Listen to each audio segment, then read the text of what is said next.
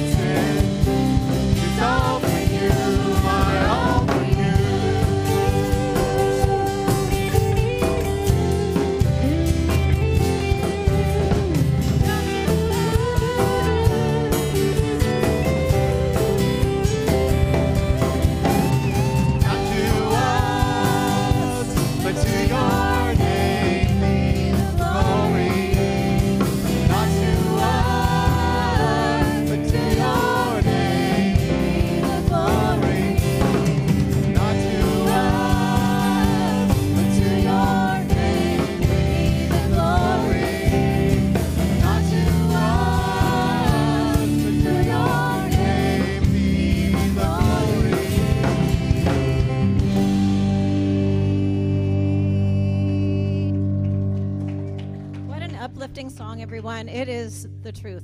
All the glory goes to God. Amen. Amen. We're going to slow down a little touch and sing a few more songs.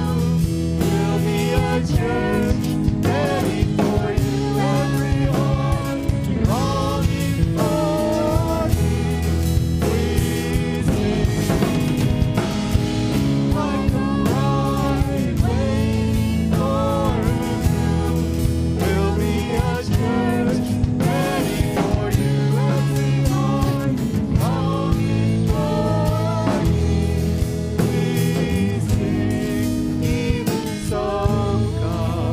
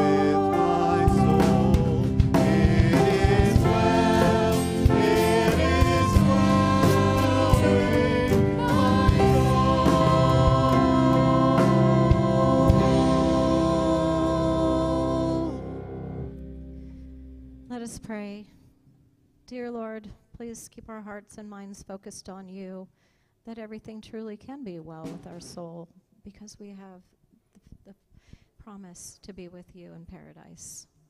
In Jesus' name, amen.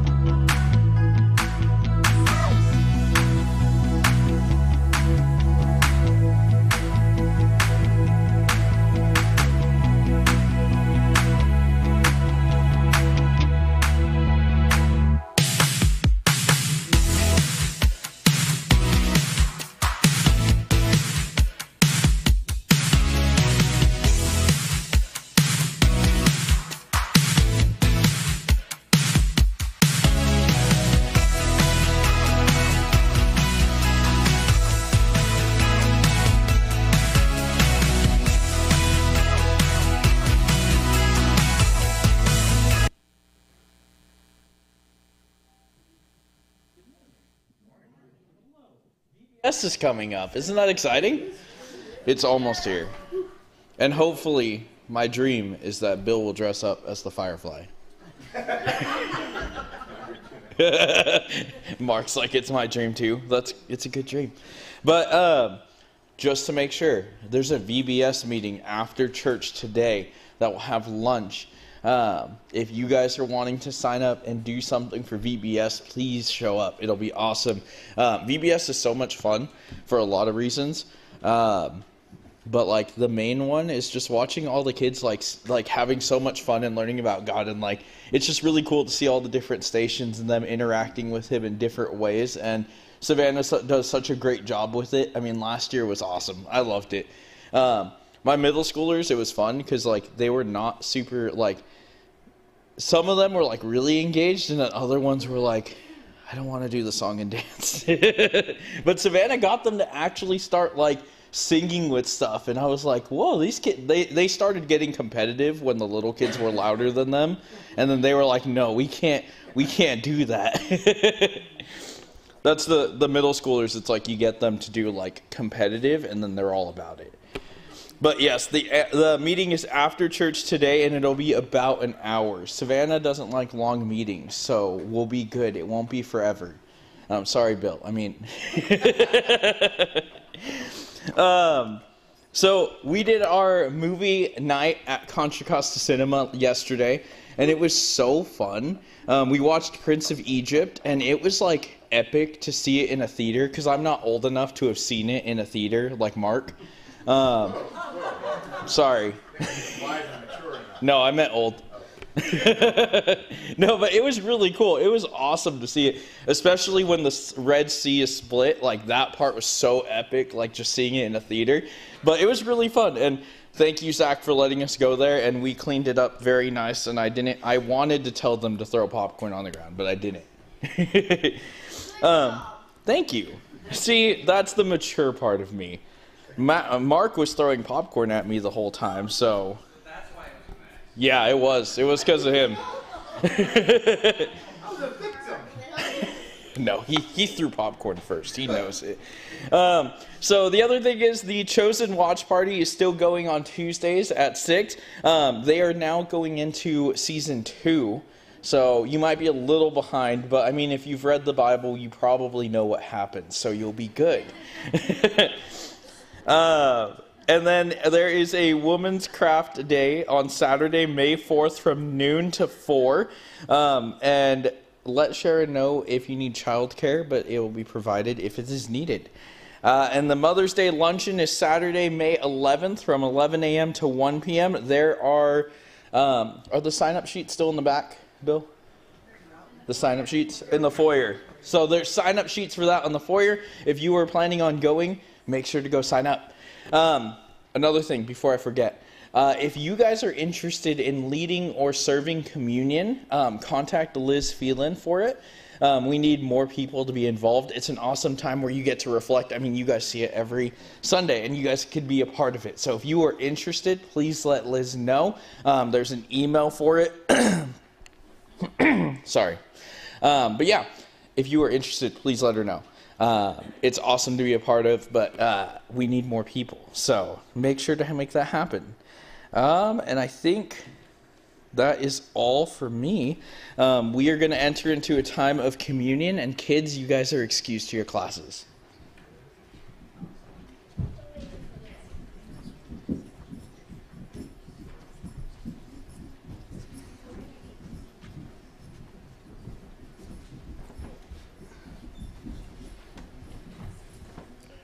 Good morning, everyone. We're going to do communion in a minute, and so if you haven't been here before, we usually partake of it as it's being passed, and then you can put the cups in the little pockets on the chairs, on the back of the chairs, and we'll pick them up later.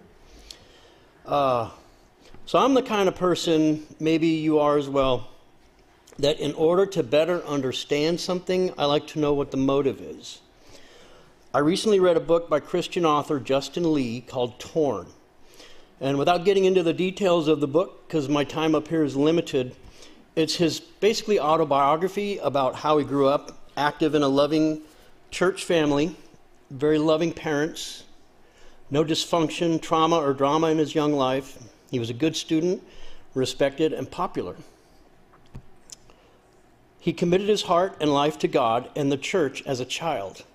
All his growing up life, all he wanted to do was serve God, serve the church. He saw himself as a pastor when he grew up. God and the church was and is his first love. And then as a young adult, he couldn't deny any longer that he was gay. Yet he never acted on these feelings. He loved God and the church more than his same-sex attraction, and he knew there were others like him. It wasn't a sin simply to be born this way. Who could he talk to for some guidance and clarity? His parents loved him unconditionally, but were clueless how to help, and honestly, they were afraid for him. They were all afraid of the church. The church as a whole said, just don't be gay, or you're kind of not welcome here. Love the sinner, hate the sin was the resounding gong. Pastor Tony Campolo once wrote in a response to the term, love the sinner but hate the sin, he said, Jesus never said that. Jesus said, love the sinner and hate your own sin. He knew in his search for answers that he could help others as well. While attending Wake Forest University, he did a deep dive in the scriptures. One of the results of his work is this book that tells the story of how he very bravely faced the task of attempting to rescue the gospel from the Christians versus gay debate. It's a great book, great story, and has helped many people inside and outside the church community, including myself, to understand a different perspective, a more loving perspective, a more Christ-like perspective. This was his motive. This was his motive, to share with the church body who claimed to believe that love is the most important commandment, but that like an arrow not reaching its target, they were falling short. It was also Christ's motive when he engaged with lepers, dined with tax collectors, prostitutes, Gentiles. He didn't judge them, he loved them unconditionally. He wanted to show the Pharisees that they were falling short. If I intentionally block someone from hearing the gospel or judge them to be unworthy of receiving God's grace, that's a sin. James 4:17 says, if anyone then knows the good they ought to do and doesn't do it, it is sin for them. I believe the good they ought to do referred here is loving our neighbors as ourselves. When we seek God first and love as God intended, everything falls into place. The fruits of the Spirit will flow through us without reservation. For all have sinned and fallen short of the glory of God, and the wages of sin is death. Jesus doesn't fall short. His love is complete and hits the mark. So much so that he paid the penalty of his sins with his life. Like a friend snatching the dinner bill away from you and saying with a smile, I got this. He paid off our sin debt for us. The original pay it forward. Pure grace, pure love from its pure source. Our love falls short. even when we think we're doing our very best. So let's open our hearts and mind to his love this morning and forever. I think that's the true motive.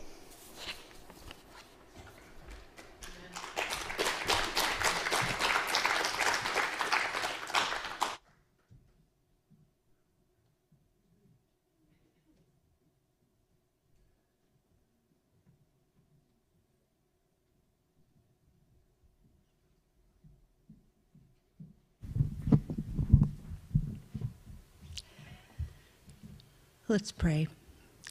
Dear Abba Father, we, your bride, we love you. Help us share our love with others. And we just thank you this morning for this cup of juice and this broken cracker that we take in remembrance of your body that was broken for us.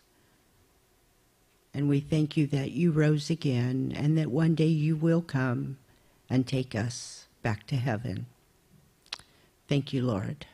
Amen.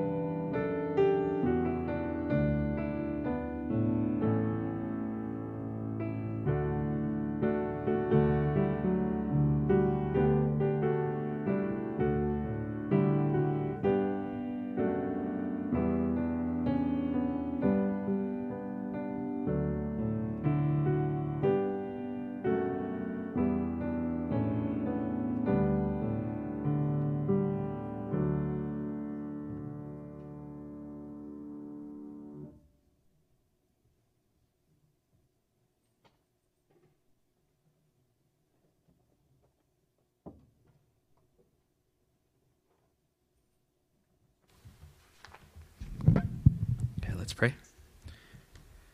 Lord God, thank you for everything you've given us, Lord.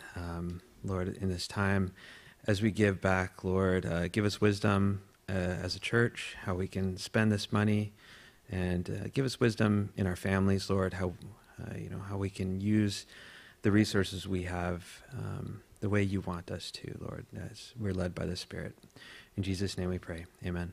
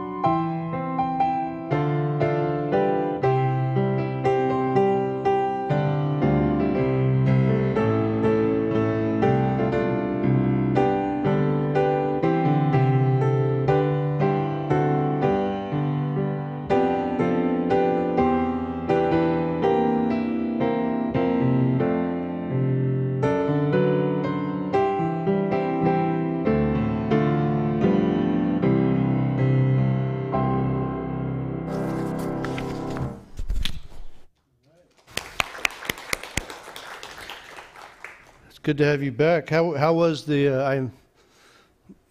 I kind of, made fun of you a little bit last week. Not a lot. Not a lot. How was the eclipse? How was my birthday? Yeah, there's the eclipse on your birthday. Wow. Very ominous. The clouds opened up. It looked like it was going to be cloudy, and then all of a sudden, the clouds opened up, and we saw the corona the whole 4 minutes, and the airport was just absolutely stacked, crowded, and everybody was giddy. Everybody was, oh yeah. What does the corona mean? Oh, it's when it's dark in the middle, and then the light is around. Oh, okay. So then when the moon completely goes, because we were at Dallas, so it was 100%, and so the moon covered all the sun, and you can look at it with your bare eyes for only 4 minutes. And the rest of the time you have to have your glasses. Wow. So is your next communion going to be on that, the one that you missed? Yeah.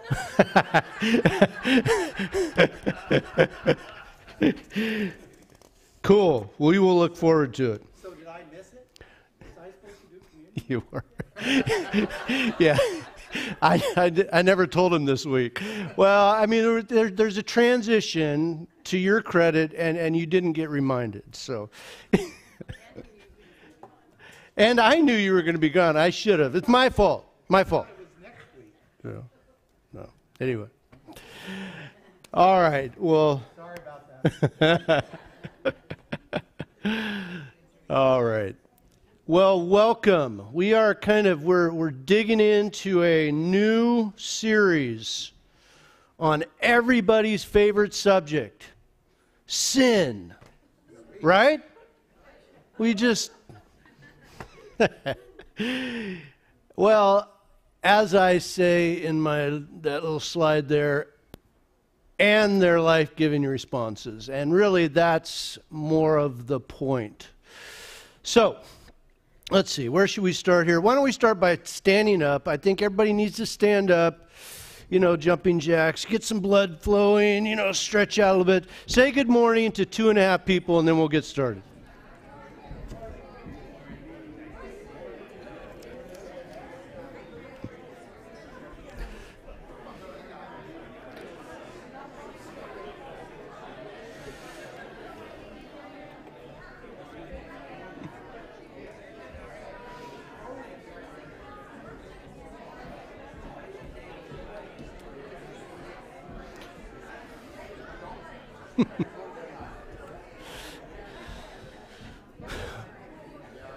All right.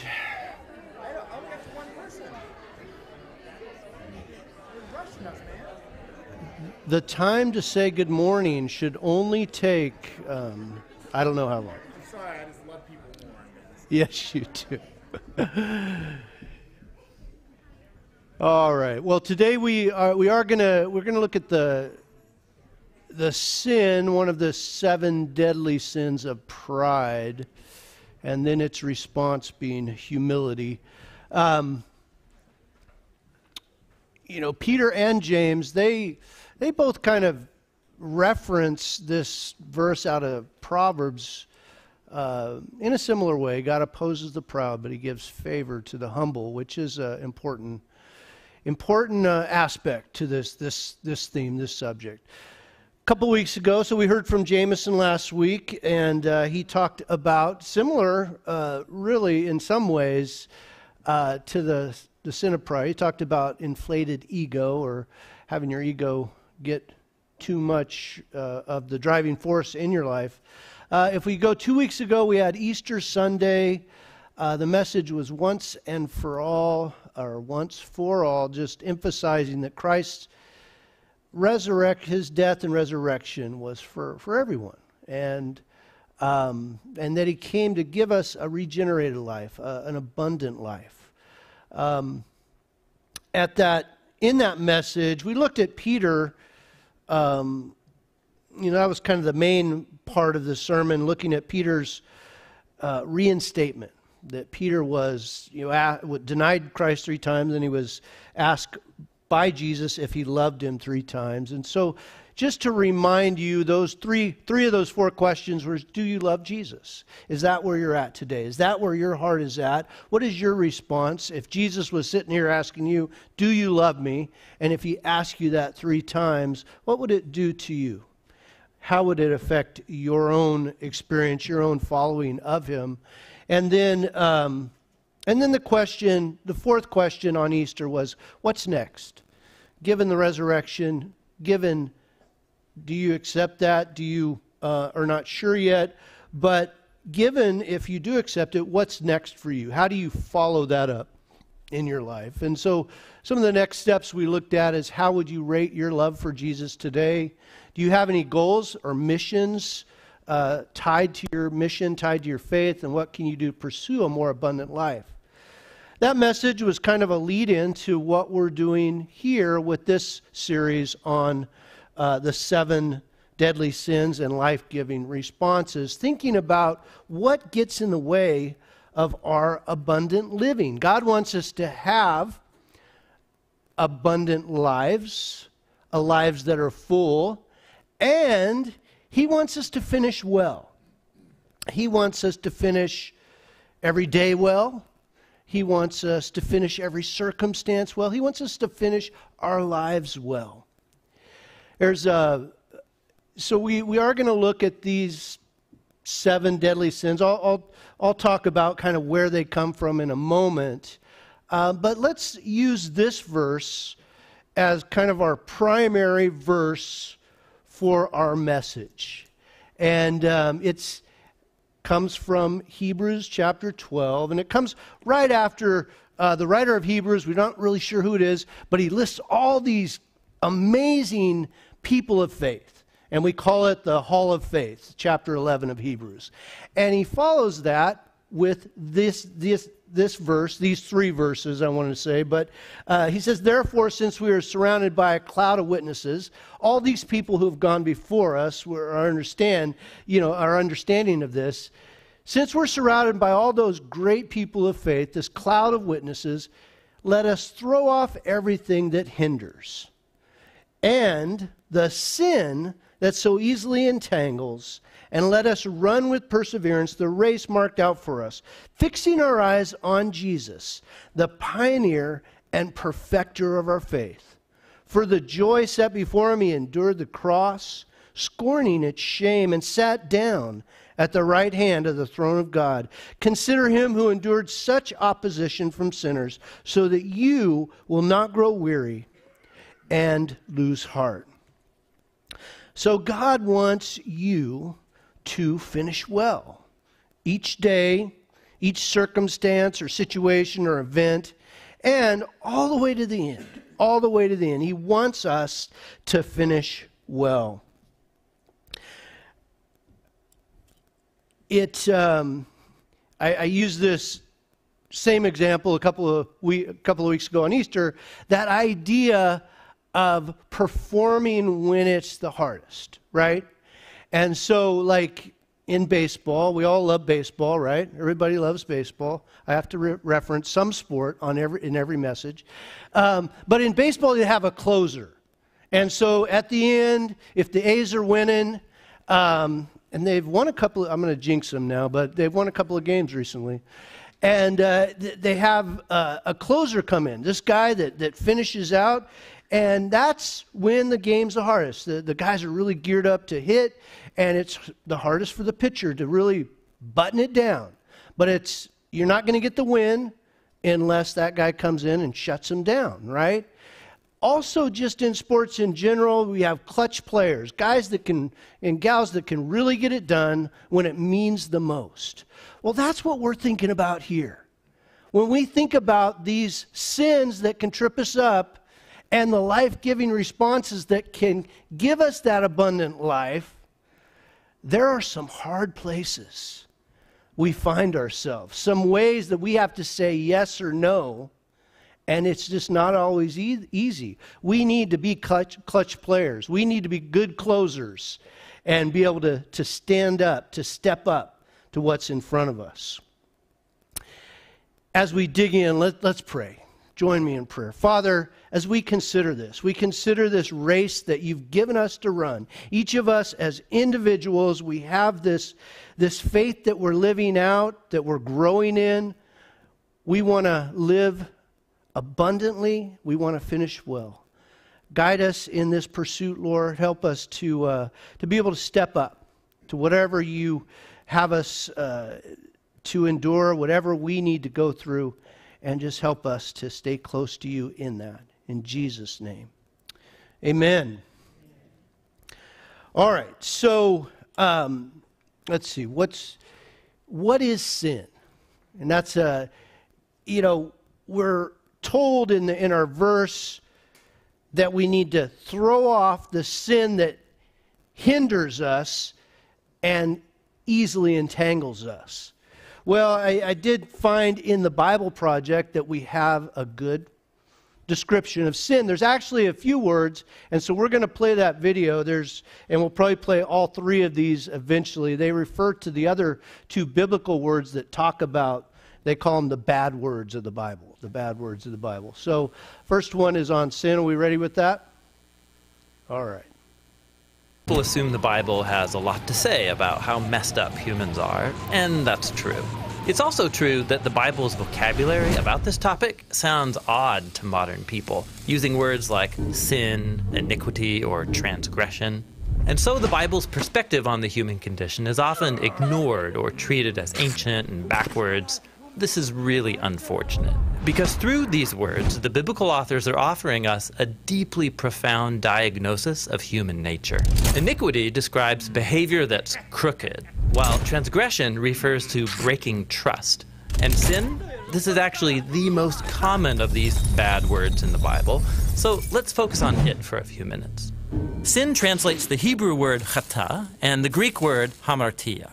The most basic meaning of sin isn't religious at all. Chata simply means to fail or miss the goal.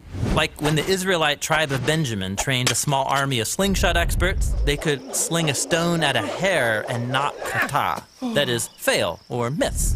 Or there's a biblical proverb that warns against making hasty decisions because you're likely to chata your way, miss your destination.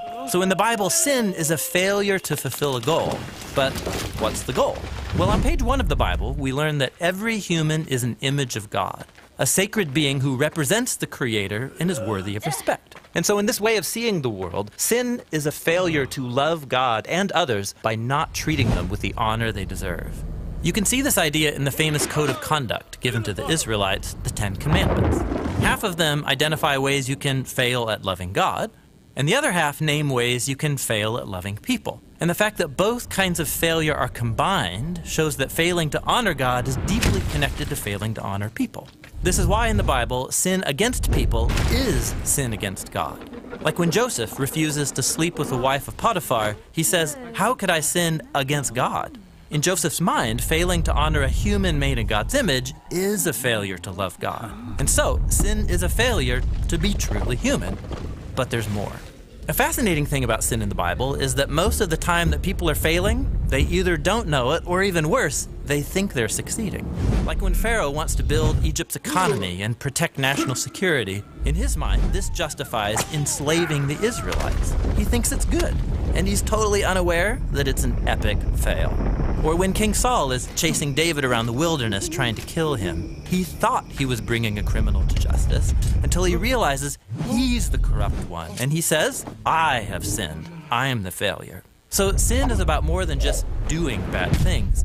It describes how we easily deceive ourselves and spin illusions to redefine our bad decisions as good ones. So why are humans such bad judges between moral failure and success? Well, the first appearance of the word sin in the Bible offers an insight. There are these two brothers, Cain and Abel. Their parents had just given in to this beastly temptation to redefine good and evil by their own wisdom, and now Cain is faced with a similar choice. He's jealous and angry that God has favored his brother, and so God warns him, if you don't choose what is good, Chata is crouching at the door, it wants you. But you can rule over it. So in these stories, sin, or moral failure, is depicted as this wild, hungry animal that wants to consume humans. And we know how that story ends. The Bible is trying to tell us that failed human behavior, our tendency towards self-deception, it runs deep. It's rooted in our desires and selfish urges that compel us to act for our own benefit at the expense of others. And it leads to this chain reaction of relational breakdown. This is why in the New Testament, the Apostle Paul describes hamartia as a power or a force that rules humans. In his words, we are slaves to sin. He even says sin lives in us, so that the things I don't want to do, that's what I do. So with the word sin, the biblical authors are offering a robust description of the human condition. It's a failure to be humans who fully love God and others. It's our inability to judge whether we're succeeding or failing, and it's that deep, selfish impulse that drives much of our behavior. This is not a pretty picture of ourselves, but if we're honest, it's realistic. This is why in the Bible, the story of Jesus is such good news. He's depicted as the Creator become a truly human one who did not fail to love God and others. That is, he did not sin. And yet, he took responsibility for humanity's history of failure. He lived for others, and he died for their sins. And he was raised from the dead to offer them the gift of his life that covers for their failures. Or in the words of the apostles, he committed no sin, yet he carried our sins in his body on the cross, so that we might die to our sins and live to do what is right. And that's the story behind the biblical word for sin.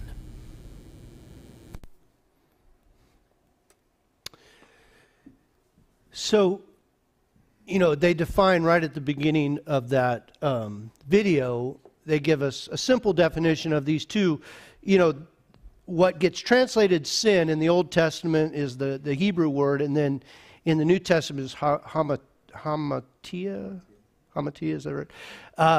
And so that gets translated sin for us in the New Testament. The meaning is this: to fail or miss the goal. And we've said that many times. In fact, I think I started the year with that, you know, making, you know, the target and the darts and saying, really, just missing the mark is the definition of sin. And so God has given us a goal. He's given us a goal of how to live. And when we miss the mark, we are guilty of sinning. And so there's lots of lists, and we'll look at some in the Bible, but I want to remind us of where the video brought us as well in this important verse in Romans 6:23. Throughout the book of Romans, you know, and throughout the New Testament, but Paul is really explaining how, yeah, we're sinners, but God also sends his grace. And so here we have the wages of sin is death, but the gift, the grace of God, is eternal life through Jesus Christ our Lord. And so that's why we cling to the cross. We believe in the work of Jesus to help save us from our sin, save us from our wandering, our inability to hit the goal, or our failings. So we're going to look at this list called the 7 deadly sins, and I think, I guess I don't have another picture of that, but where did that come from? And it doesn't necessarily come directly out of the Bible. It actually comes out of from a pope, Pope Gregory the Great, in the 6th century. So isn't that's like the 500s, right? 6th century. I always get confused by that. The 19th century was the 1800s, yeah, okay. Anyway, so it was a long time ago, but he composed this list. And what these actually are their offenses against love.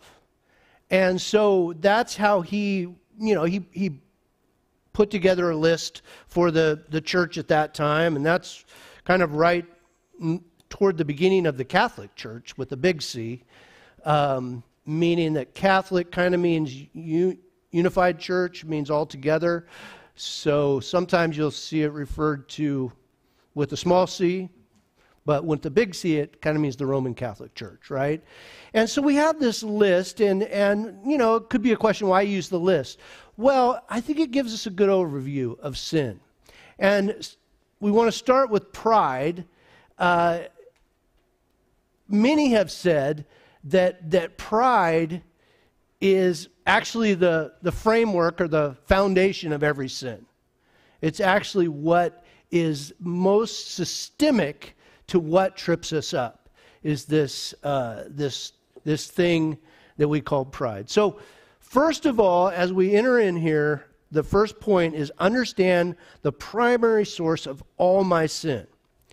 Now, if you look there in your sermon outline, I have this verse where Jesus is, he's battling the Pharisees a lot, right? And they're saying, why don't your apostles wash their hands, like they're supposed to, ceremonially. And Jesus makes this point. He went on to say, it says, where we pick up, it says, what comes out of a person is what defiles them. For it is from within, out of a person's heart, that evil thoughts come: sexual immorality, theft, murder, adultery, greed, malice, deceit, lewdness, envy, slander, arrogance, and folly. All of these evils come from inside and defile a person. So, like the video made this point as well, there's something in us that wants to sin. Have you ever noticed that? Have you ever heard the devil made me do it? Anybody ever heard that? Well, that's not true. Now, he might tempt you, but James also agrees with Jesus here and says that it's your own evil desires that trip you up. They drag you away and entice you and can cause actual death, maybe literal, but maybe spiritual, or maybe just in that moment. Have you ever been your own worst enemy and made a bad choice? Nobody here? Probably nobody here. But we do that, right?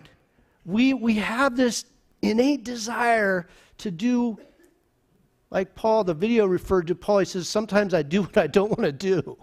Have you been there? Yes, you have. I'll answer for you, okay? So we have this autopilot. And here's what we do a lot of times. We say, I'm just not going to do it anymore. I'm not going to act pridefully anymore. I'm not going to be greedy anymore. I'm not going to lust anymore. I'm not going to be jealous or envious of anyone anymore. I'm not going to do it. I'm going to stop. Well, here's what Jesus says on that. Sometimes when we do it, it comes back twice as strong. Have you noticed that? If you focus on denial, sometimes, have you ever tried to diet? And you focus on not eating? And all you want to do is eat chocolate. You say, I'm not going to eat chocolate. And then you focus, and it's just like powerful, right? That's all I want now. Well, that's a good example of other sins as well, when we start saying, I'm just going to not do it. So what do we need to do? Well, we need to replace it. We need to replace it because we have this autopilot, and if you think of autopilot, and I've used this example, it comes from Rick Warren, but you could, if you had a boat that had an autopilot, you could force it to go this way, and you force it, and you hold on to it, and it can go that way, and then if you let go, it just goes right back to where it's going. Well, because of that, we need to replace some of these bad habits with good habits. And so when we use God's help in this, He'll help us exchange pride for humility, or He will take away the pride and help us put in humility. He'll take away the envious desires and put in kindness. He'll take away the gluttony and help us put in self-control. That's the help we're looking for. And I think that there are ways to kind of help us along as well. The class we're doing upstairs, when we think of Everybody Always, the point of that is helping us to encourage each other and hear examples of how to reach out to people that we might tend to shun or ignore. And when we do that, we're build humility in our lives, and we're helping replace our pride with humility. Now, pride, what is it? Excessive belief in one's own abilities. That's a good way to define it. An excessive belief in one's own abilities. Sometimes we think of pride as getting a big head, right? And that's true. It's like thinking too much of yourself. The Bible says we shouldn't think of ourselves more highly than we ought, but think of ourselves with sober judgment. So if you take, you might wonder, well, what about some of the other sins that aren't even on this list? And so one example might be like racism or prejudice. But if you think of racism, if that's the issue, the ingredients that make up that recipe are pride. Pride is one ingredient because pride says I'm better than that person. Pride is kind of the main ingredient in racism or prejudice because it makes you think that I or maybe my race or my background is better than somebody else's background. If we look at, now some have said this list of 7 deadly sins kind of comes a little bit from Proverbs 6. And it's not direct.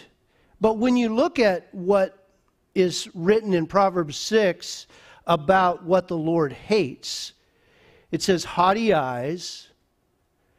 So that's kind of pride, right? A lying tongue, hands that shed innocent blood, a heart that devises wicked schemes, feet that are quick to rush into evil, a false witness who pours out lies, and a person who stirs up conflict in the community. So when you think of a list like this, I see a lot of pride there because I see a lot of focus on preserving oneself and just taking care of oneself rather than looking at the people around them, rather than looking at the larger community. So pride occurs when I think I am better than someone else, when I think I'm better than the people around me, when I think I have all the answers, and when I don't think I need God in my life. And that's the ultimate expression of pride, is when we think we can make a better decision than God can. That's the ultimate expression of pride. I do want acknowledgement for making my own little picture here. I could not find pride. Thank you. Thank you.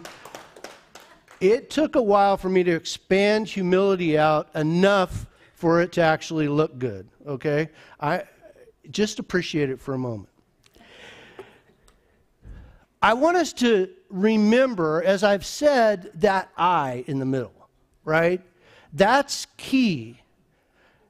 That's key on both accounts, I think. But especially on pride, what makes it bad is that you're focusing on self-preservation. You're too much focus on I, right? And so we need to take us out of the factor more to be in God's best, to be in God's good graces, so to speak. I've thought about the idea of pride, and one interesting comparison is cholesterol, all right? And so have you ever heard that there's both good cholesterol and bad cholesterol? Anybody heard that? Yeah.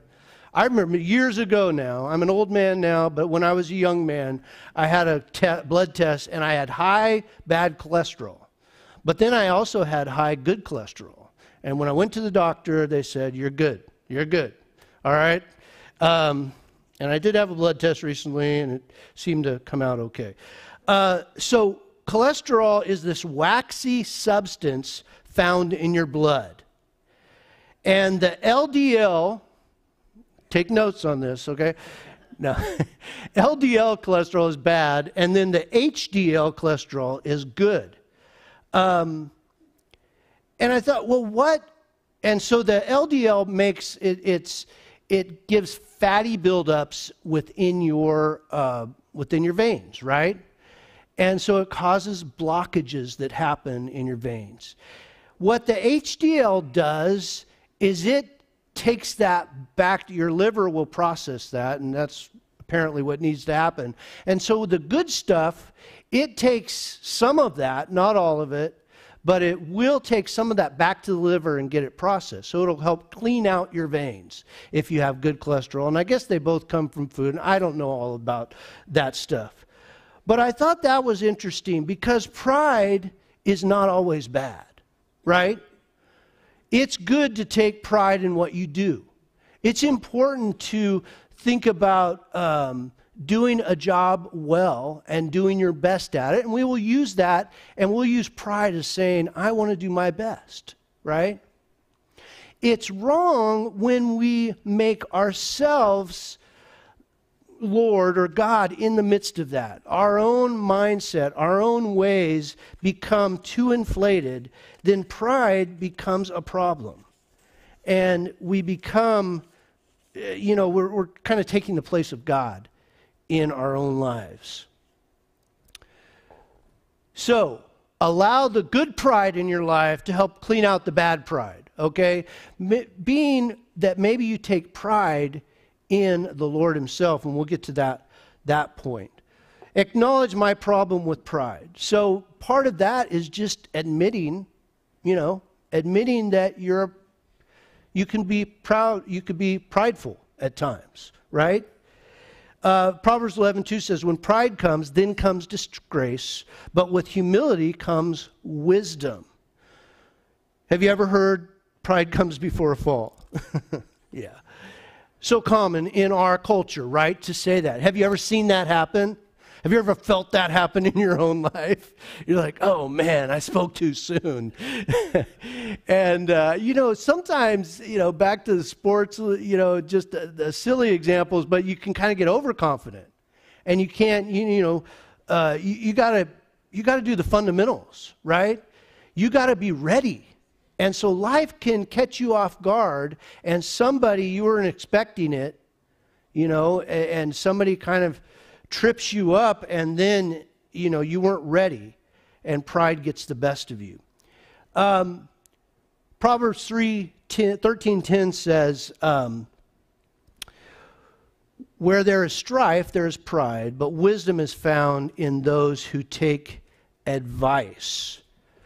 Wow. Wisdom is found in those who take advice. So pride can lead to conflict, right? And when you think of, marriage, you can end up with a lot of conflict because you always want to be right.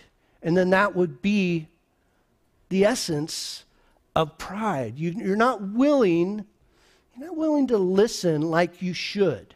You're not willing to give what needs to be given. I could use a lot of examples, but I didn't get Sharon's. I didn't get Sharon's permission, and I'm always right, so it would make her, when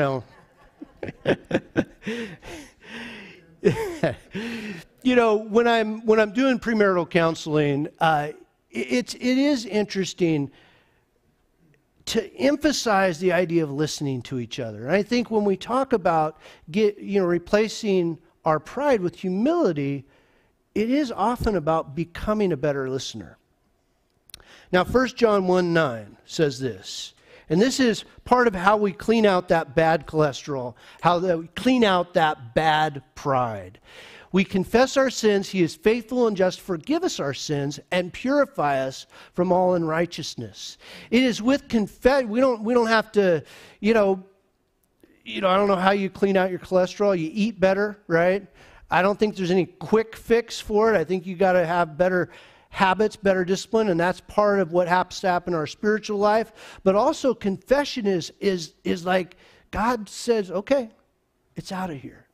And so we confess it, and God gets rid of it. And he begins to change our heart in the way that it needs to be changed. And one way to define confession is to agree with. And so when we confess, we agree with God, and we say, yeah, I was not on the right track there. I agree with you, God. I agree with you, God. Help me get back on the right track. And so then it allows us to come back toward humility when pride has taken over in a certain circumstance. Now, I want to take a time out here for a moment and talk about pride versus confidence. Because like we already said, there's a good form of pride. And sometimes you might think of, well, that person's just confident, right? And that's a good thing. I needed a confident person to be beside me. Now, others might see them as arrogant, but they were just confident. I think of Peter in this way. I think of Peter amongst the disciples where he's willing to stand out. He's willing to step out. And he was a confident person. And God needed that personality. The other disciples, I think, needed Peter to help them move forward as well. Have you ever been in that circumstance where you needed somebody beside you that was willing to step forward, willing to be confident? Again, it comes back to that I. Are you obsessed with yourself? Do you like the attention? Is it about you, or is it about doing what God has called you to do? So then we bring that in the light. Confidence in and of itself is not pride, right? God has empowered you guys with a lot of different gifts. To use your gifts is not being prideful. To use your gifts confidently is not being prideful. But when it becomes too much about you, and I think another word that we could look at here is arrogance. And in our culture, I don't think we ever use arrogance positively, right? So we use pride positively, and we use it negatively. Arrogance is always over the edge, right? It's always too focused on, building up one's own situation or reputation. I don't know. I think I've used all my words up. All right, so here's the thing about all of this, is we need to be better listeners and willing to adjust. When God gets our attention, maybe through somebody else, we listen and we adjust, right? We make adjustments towards humility and away from pride. Finally, so we have understand the primary source of my sin is pride. Acknowledge my problem with pride, and then humble myself before God. Like I said, this is replacement. We're trying to replace our pride with humility. And humility is pride in God. It's when you take your pride that you want to keep for yourself, you take it and you put it in the one place that it's proper, and that's put in God. Humility is pride in God. You say, God, I'm proud of you. So that's what we want. That's the goal, right? Is to be able to take that pride and point to our Heavenly Father. I think this next verse, this verse in James 4, like the one at the beginning was from Peter, kind of says similar things there. James writes, he gives us more grace that we need, and that's why Scripture says, God opposes the proud, but he shows favor to the humble. We want God on our side, right? We need God's favor. And so we want to live our lives in that way. And then he gives us some good practical ideas here. Submit yourselves then to God. Resist the devil, and he will flee from you. Come near to God, he will come near to you. Wash your hands, you sinners, and purify your hearts, you double-minded. Grieve, mourn, and wail. Change your laughter into mourning, your joy to gloom. Humble yourselves before the Lord, and he will lift you up. When we enter into that mentality, we're able to do that replacement ministry that we're talking about. And the goal is to have decreasing pride and increasing humility. I know you can't see that, and so I have a better one here. That's still kind of hard to see, but I can see it on stage here. If you look at a list like this, what I want you to do is maybe look through that and say, where do I need to be challenged here? Where am I maybe being too prideful or too proud? So I just found that. I didn't make this. I found this. Proud people focus on the failure of others. Humble people are overwhelmed with a sense of their own spiritual need and constantly realize how far they fall short. Proud people are self-righteous. They have a critical fault-finding spirit, look at their own life faults through a telescope, but others through a microscope. And then humble people are compassionate and forgiving. They look for the best in others. So you have a list, and you know, we see that you might be challenged by that. Like, you know, I read through that and I go, yeah, I can fall into that sometimes, right? I can fall into that critical mindset that isn't humble, that's the opposite of humble. You may not want to admit to being prideful, I think is the best way to say it maybe.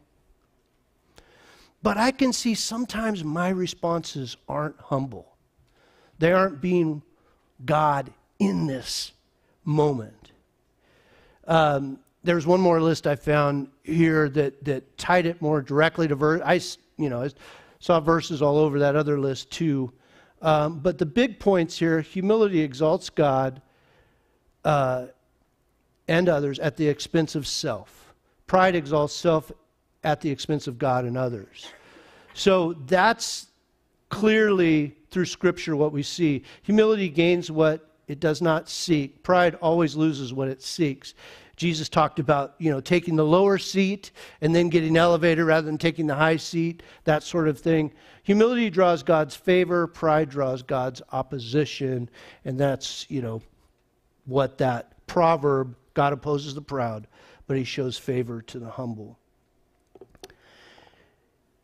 My prayer for us is to be able to see some places that we might be prideful in a negative way and replace that with humility. I want the worship team come up, and again, God wants us to finish well. God wants you to finish well.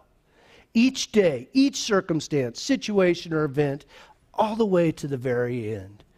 Some of the thoughts for next steps: what is likely to trip you up, cause you to sin?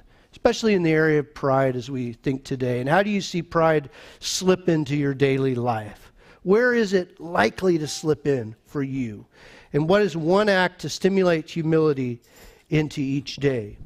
Maybe it's coming before God's Word. Maybe it's praying for people. maybe it's praying for somebody. I think that's partly why Jesus says pray for your enemies.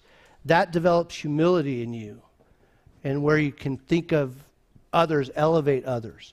So why don't you stand up and let me pray for us here. Father, as we consider pride, Lord, show us where we need to change. Help us to know how to do that, how to put humility in where there might be some negative pride, some arrogance. Lord, just encourage us and challenge our hearts in the way they need to be encouraged and challenged right now. And Father, we pray this in the name of your Son, Jesus. Amen.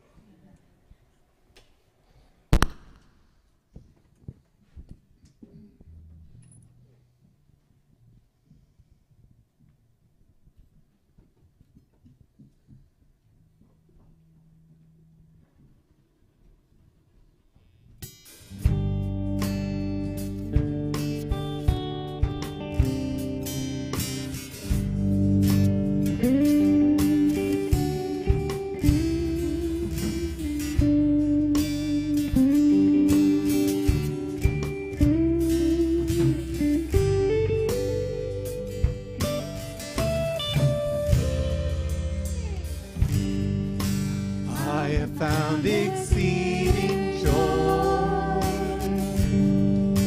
Jesus answered when I called. This love that has saved me, your love that embraced me, mercy, grace, eternal life, brought from darkness to his light, while lost in my sin, he raised me and made me live. My soul magnifies the Lord, my heart joys in God my Savior, for he is holy. He's done great things for me. I will sing, praising evermore. He is mighty, and holy is his name.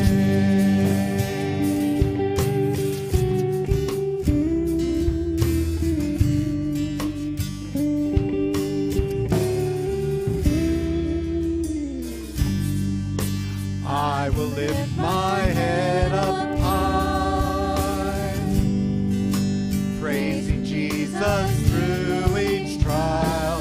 Though I have not seen him, I love him completely. My soul magnifies the Lord, my heart joys in God my Savior, for he lives so holy. He's done great things for me. I will sing, praising evermore. He is mighty, mighty. He is mighty, and holy is his